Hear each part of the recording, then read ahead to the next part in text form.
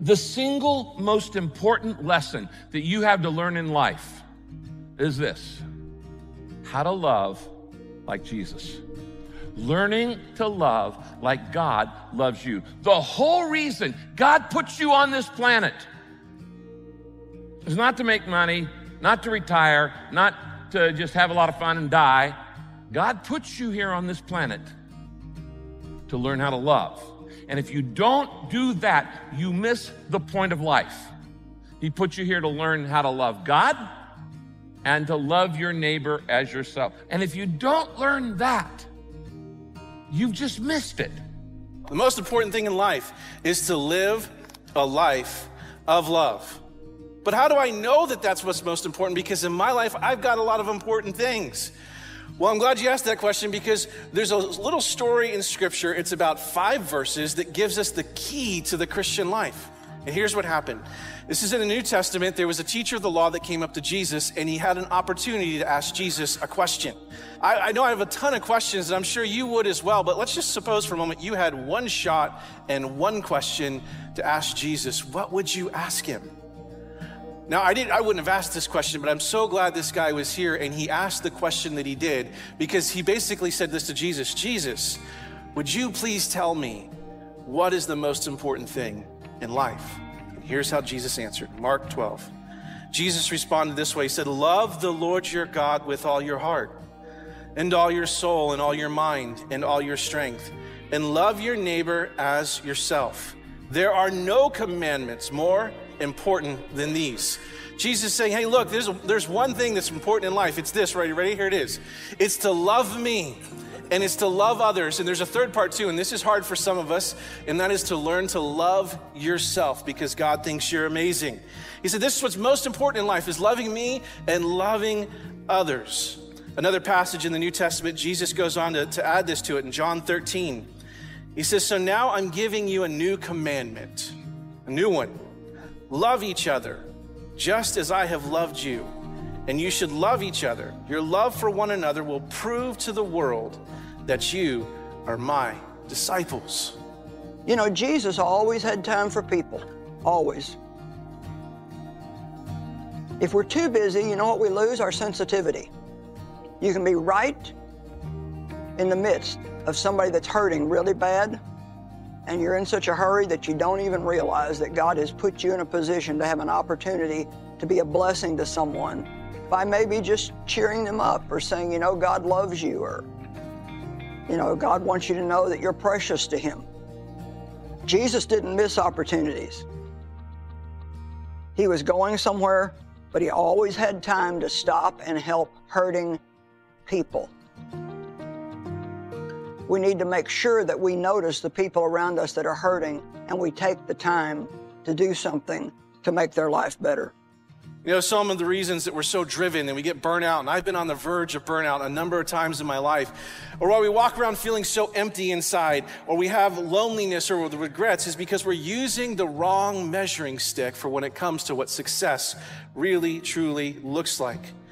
So what does that mean exactly? Well, it means when you wake up in the morning, you make a decision, and the decision is this: no matter what happens today, no matter what my to-do lists are or how good or bad a day it is, it doesn't matter. As long as I learn to love God a little bit more and I learn to love others, then that day was a great day.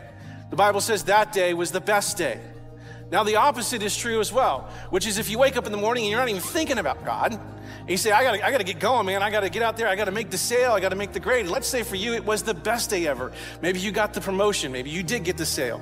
It was the best day for you. And it's not that all those things were bad or wrong. They're good. But let's say you didn't learn to love God a little bit more, or learn to love others, or even understand to learn how much he really loves you. Then God says, you know what? That wasn't the best day. That was an okay day. It was a mediocre day in the fact that I've got something better for you. You know, when we derail our lives, and all of us derail our lives at one point or another. All of us get our priorities mixed up and twisted around, upside down.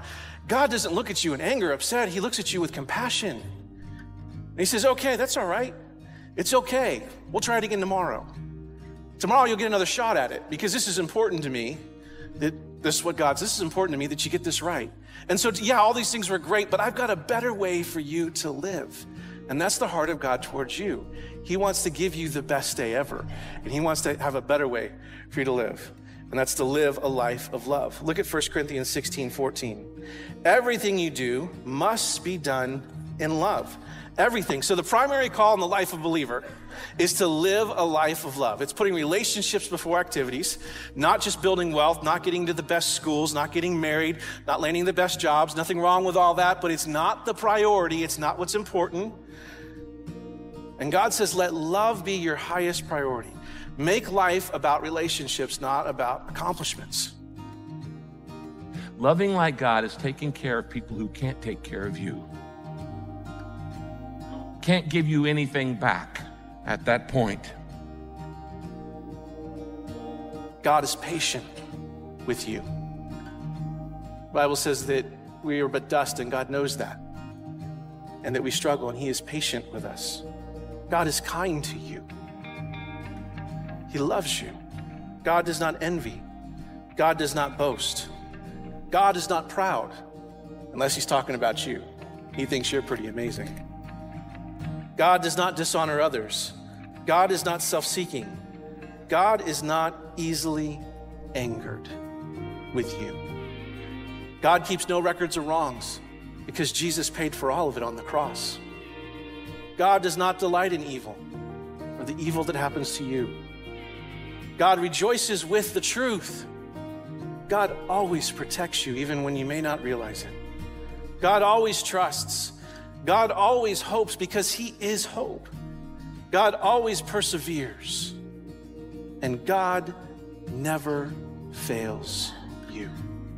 That's who God is. And that's who God wants you to understand about him. This is his heart towards you.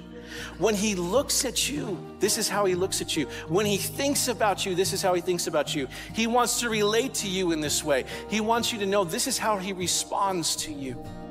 So the next time you go around thinking and getting down on yourself that maybe God is punishing you, or that God is upset at you, or that God doesn't like you, or that God, for some reason, he's out to get you, think about this passage as a filter to understand and to see who God is to you. God is patient and kind and loving, and he will never, ever, ever fail you. And he loves you with an everlasting, never-ending love.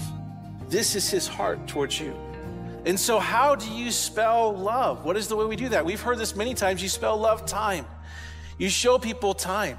But it's even more than that. It's time and commitments. It's time plus commitment is how we show people love, and it communicates love. The most important relationship in your life, the Bible says, is your relationship with God. Working on your friendship with him. Listening to him. Talking to him. Letting him talk to you. Letting him love on you. It's making that commitment to be with him on a regular basis. And then the second most important relationships we have that we need to have time and commitment for is for people. You know, as a pastor, I've done a lot of memorials, and I've been to a lot of memorials as well. And I hear all kinds of testimonies. It's one of the best parts about a memorial is hearing about a person's life. But let me tell you something I've never heard. Never once have I ever heard this kind of testimony at a memorial. He was so amazing at his to-do lists. I've never heard that before, because that's not what matters.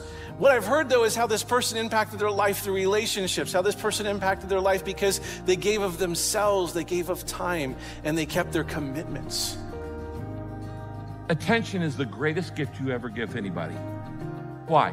Because your attention is your life. When I give you my attention, I'm giving you my time, and my time is my life. I'm never gonna get that time back. I can always get more money. I can always get other things. I can't get any more time. And if I give you my time, I've just given you a part of my life. It's the most important thing you can give somebody. Type amen if you agree. Click here to watch this important message.